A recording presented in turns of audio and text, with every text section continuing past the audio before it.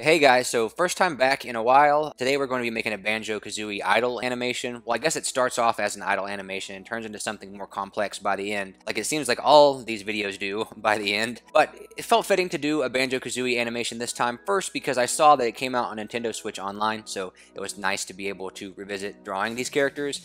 But also, one of my favorite games of all time, some of my favorite characters of all time. Just a game that I grew up with and played a lot whenever I was younger. So we're going to start off just kind of like breaking down the basic shapes. You can see in my layers at the bottom of the screen, I've broken it down into its body, head, arms, etc. just to kind of make it easier to animate a little bit later on. I will revisit the video in just a moment after we've made some progress on the actual drawings of them, and then we can talk more whenever it gets to the animation parts of this.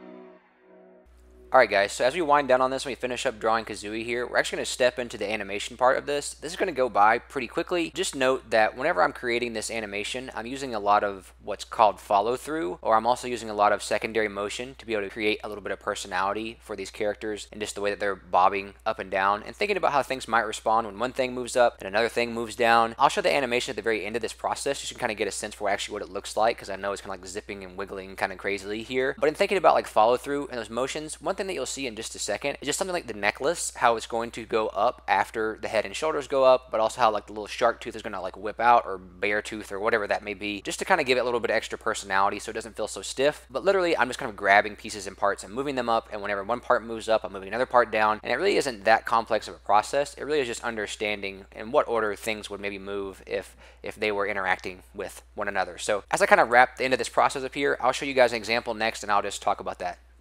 Alright, so here's the final idle animation with no background applied to it yet. You can see how it's like bobbing up and down, and certain things are traveling upwards after other things are coming back down, and so forth. This is what I was talking about with follow through and just secondary animation bits that are added around the edges. It can give a lot of personality. It really didn't take that much effort or that much understanding. But at this point, I thought I was going to be finished, but like always, it seems, I decided I wanted to add a background to this, just to give it a little bit more life. I don't know. I guess I'm just addicted to adding backgrounds to things and making things more complex than they need to be. So let's get started on that.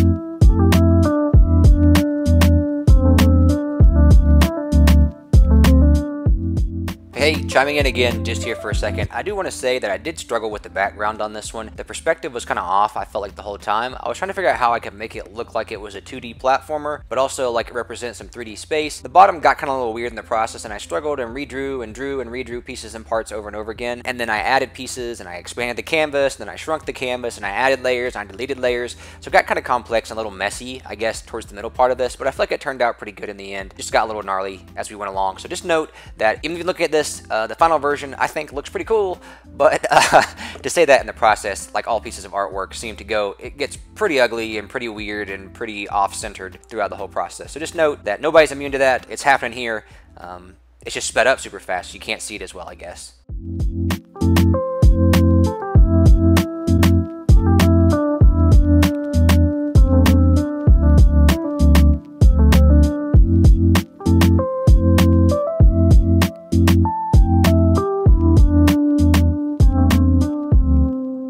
Alright, and looking at this, this is probably about the point that it actually started feeling pretty good with how things were shaping up. I think I spent the majority of the image just really feeling not that happy with how things were set up. I actually changed the canvas size and shrunk some things down, and I think it kind of helped the composition a lot here, and it's made things a little bit more tight and more zoomed in, more focused on the characters, maybe less on the background. It just made the focus and the way things were arranged just turn out a lot better than it was going previous to that. So just like most of you guys, I spend my time wandering through the darkness whenever it comes to this kind of stuff, and then sometimes, like I said, I land on something that works, and then I can kind of just build off of that. So yeah, I'll touch back again whenever we get to the end and you see the final animation with all the other pieces and parts laid in, because some of it I didn't record it, so we can talk about the specifics of that whenever we get to the end of the video. Yeah, okay, bye.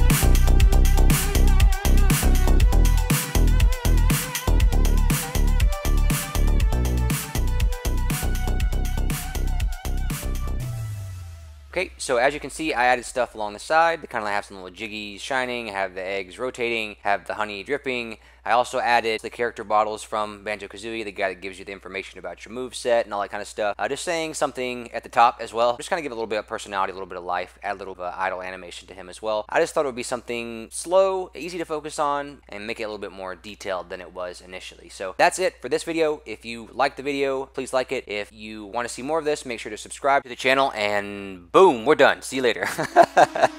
Bye-bye.